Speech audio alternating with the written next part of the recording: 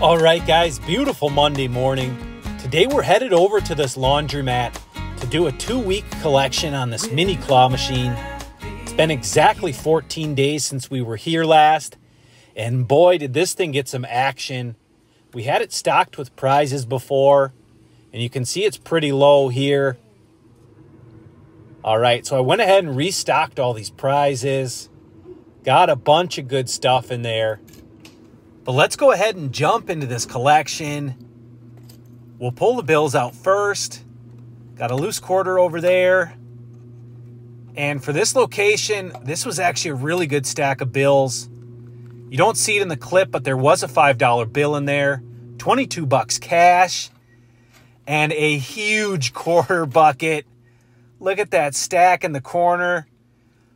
We're coming off a record coin collection at 126 last Friday, but today we got $137 in quarter action, new record, and we got a grand total of $159 for the 14 days. We'll be back in another couple weeks.